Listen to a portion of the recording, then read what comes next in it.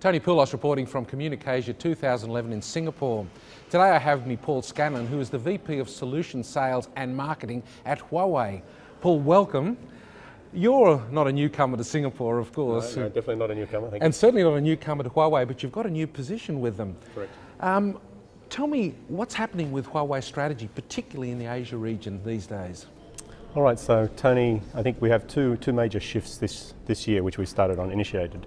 The first one is, traditionally Huawei's grown up as a product company, and what we've found is, customers are always saying, you guys build everything, you manufacture everything from, the terminal through to the application and software.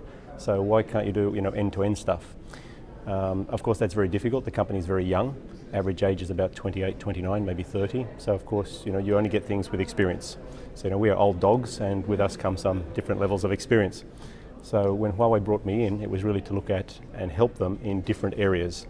They're very competent in technology, they're very capable in delivery, but the end-to-end, which is what customers want, and quality of experience and quality of service, which is what customers want, is a very difficult animal to tackle.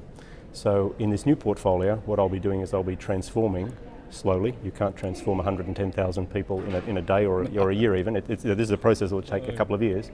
But my objective is to transform it into a solution and strategy company. So we really look at business-focused results. So we don't have products that are just based on features. It's tying these features through to business value to the customer. And if that's what we can do, then obviously we improve the relationship with the customer's relationship with their subscribers, and ultimately we get a better value from both sides. Yeah, the industry itself is not looking at OSS and BSS separately anymore. It's looking at end-to-end solutions. Is this what you're trying to address at Huawei? Yeah, correct. It's we're looking at not components selling. We're really looking at the end-to-end. So an end-to-end includes everything from applications. So in the OSS space, in the BSS space, I think today we are probably number two or number three in the BSS space, but it's not well branded, and that's we are number two in mobile. We're number one in fixed. We're number three sitting in IP, but we're the only ones who do all three. So we're number one in the all three package. And I think the realization of that, together with our huge growth over the last 5 years, has shown that we have a particular market position, but the brand is not that well recognized. So the second initiative we've taken this year is also to look at how do we change the brand image of Huawei. People see a dongle, and if they flip it over, it's got Huawei on it. But that's about all they know of Huawei. So our traditional business model in the consumer space has always been to sell through our channel, and our channel has always been the operator. We don't go outside the operator. That was our business model.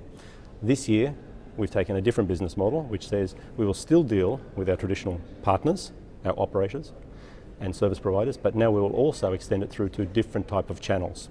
And now the Huawei brand will be there. So on all our devices, our dongles, on our smartphones, on our feature phones, on our low-cost phones, as well as on our recently launched media tabs and our smart pad devices, tablets.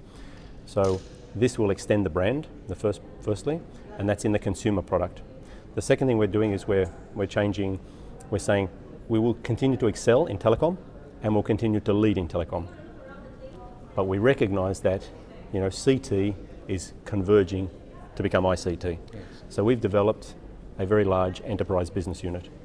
And the enterprise business unit was created because we recognized the trend. We recognized that telco is really one of the 7 vertical pillars anyhow. So finance and banking and oil and gas and education and health, they're different verticals, so too is telco. If you collapse telco, the foundation for all the others is the same. It's telecoms. It's the same product range. Well, let me come back to your point about the brand. I'm not so sure that Huawei isn't a well-known brand. You're certainly getting a lot of press these days, and it's taken a long time for Huawei to get acceptance in the marketplace. How does a company that's really core bases in China take itself out of that market so successfully? It's been a remarkable story. I mean, it's still in progress, but you've won some major deals worldwide. What's the secret behind that? The secret, all right. So a few facts and figures to back up the story. So today, 65% of our revenue is offshore, outside China. So it is a big growth. Obviously, it's about how did we tackle the market first. The first one is you've got to have some decent products first. The second one, you need to develop trust. So obviously, we were fortunate in finding a couple of key operators who were prepared to take the leap of faith. What did we do? We put very large horsepower behind it. So we put a lot of R&D effort behind it, together with good resources for deployment. And I think a differentiator I've seen in Huawei compared with other companies that I've been with, and even from the operator space, when I worked in the operator space, is Huawei is not there to do business with you. Huawei is there to deliver. Our first and foremost is we deliver. So our objective is to make the customer happy. So yes, we try to comply with everything. We try to take that extra step. Even we don't understand it all, we want to take the step. We want to make you happy. You didn't specify it, we want to do it.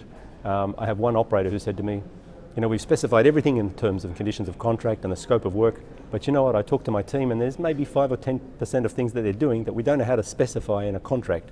We want you to do that, but we don't know how to do it. Can we just put a general clause? Now, that's a very hard thing to do, yes. But we take that, and that shows our flexibility. So I think one of the reasons, the other reason we're successful internationally is flexibility. We don't have a very rigid approach to a lot of things that a lot of the Western and other vendors have, okay? So we're looking beyond that.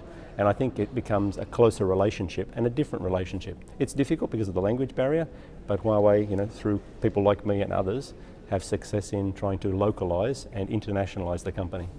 Well, we're going to be keeping a very close eye on your progress over the coming years. Paul Scanlan, thanks very much and good luck in the new position. Thanks very much, Tony. Thank you.